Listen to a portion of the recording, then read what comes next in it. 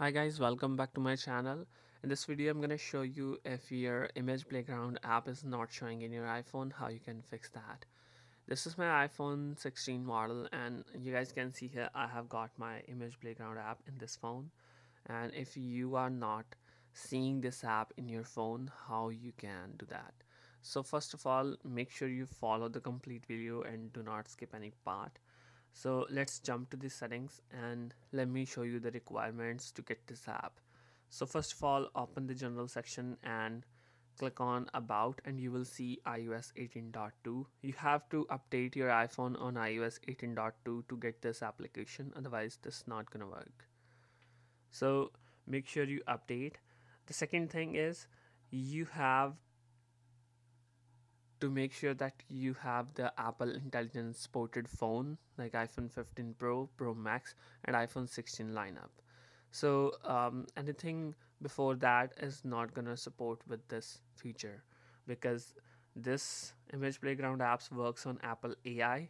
So if you are not seeing the Apple Intelligence in the settings here, you are not getting this. So click on Apple Intelligence and Siri and make sure this is turned on. If still it's not working in your phone, jump to general section. Here in the language and region, change your language to English US and change your region to US states, right? So as you're done with this, you have to jump back to Apple Intelligence and settings.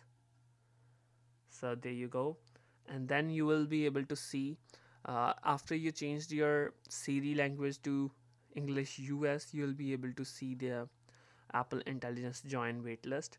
Turn that option on and set up your Siri. You will get the Apple Intelligence after 15 to 20 minutes because it will download some files. As you're done with that, you will be able to get this application in your phone image playground app.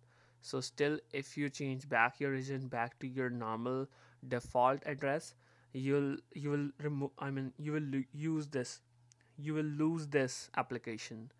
So this is the whole simple way. You can create number of illustrated or animated photos using this application image playground. You can create any of the uh, you can create any, I would say, um, you can describe anything by your imagination and it will create number of photos for that. You guys can see here, right? So if I give my phone a particular word, let's see if it can create or not. So there you go. So, and also the thing is, when you guys can see here, unable to use that description, undo. So iPhone is not able to handle these types of tags. So when you're using this, your phone is getting pretty much warmer, so make sure you don't use it much to save your battery health. So that was a whole simple fix. There's another separate video to how to use it, you can check out that. So I'll just show you, uh, I just showed you that how you can download this app. So that was the simple fix. Hope you guys find this method helpful. Thanks for watching. Stay tuned. Thank you so much.